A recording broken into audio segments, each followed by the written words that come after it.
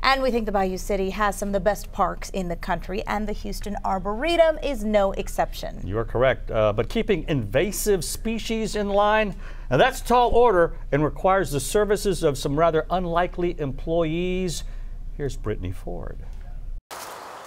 Up on all fours, hidden in the tree branches, staying hungry is an easy task for these eco-friendly lawnmowers. The one thing about using the goats is that they can remove a lot of the mass with the overgrown vegetation. Carolyn Carr is the co-owner of Rent a Ruminant Texas. Her team of 150 goats returning to the Houston Arboretum and Nature Center for the third year in a row.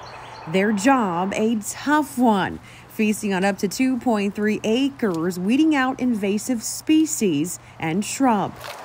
If you were just to cut this out and it was still full, you would have a huge mound that you would have to dispose of. But with the goats, they can eat that. They actually create fertilizer to help with the soil. In just 2 days, the goats have turned what looked like this into this. It's amazing how fast they work, though. A spectacle that brings out Houstonians each year. We saw them last year on the other side over there, and we were looking for them over there. We didn't realize they had come to this area, but it's really cool. Knowing each one by name. Oh, that's Little Bit. That's Wendy. That's Brandon.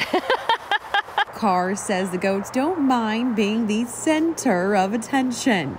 For a job, that's more like a treat.